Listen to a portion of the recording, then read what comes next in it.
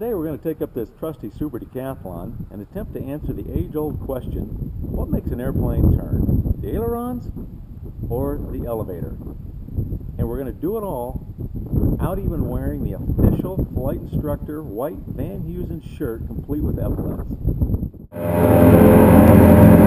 Okay, so we'll start this whole operation by rolling to the left and in a slightly inverted mode push on the stick and turn the airplane to the right, demonstrating that the aileron is not what makes the airplane turn, because the roll was to the left, but the turn is to the right.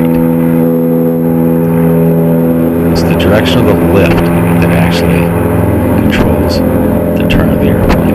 So now we'll roll the 90 degrees angle of bank to the right, and notice that not much happens until we pull on the stick, and immediately the turn starts. And as we come around the other side, we want to stop the turn. As soon as we push forward on the stick, the turn stops, and then we can roll back to wings level.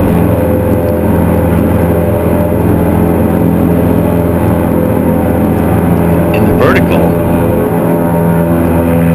curved flight can also occur, which is basically a turn, but it's in the vertical. So we just go up and down a little bit to demonstrate that. It's the same way when you're doing a loop. And we roll to the left, actually push on the stick, so you can see that we're in a slight right turn now. And then as soon as we pull on the stick, a left turn begins. But our angle of bank has been pretty much about 90 degrees, roughly, to the left through the entire thing. As soon as we stop pulling, the turn stops.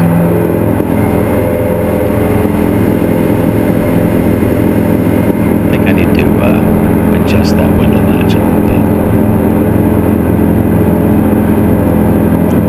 Alright, so I think we've pretty well demonstrated that. So time to do a nice little glide back down to the airport and enter the traffic pattern in smooth, controlled fashion.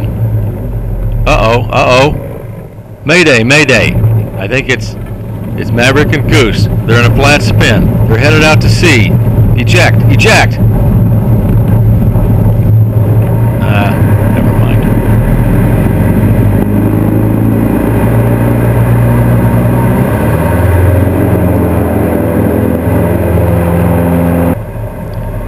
Alright, so what I hope we've demonstrated in this video is that the ailerons simply roll the airplane and point the lift vector.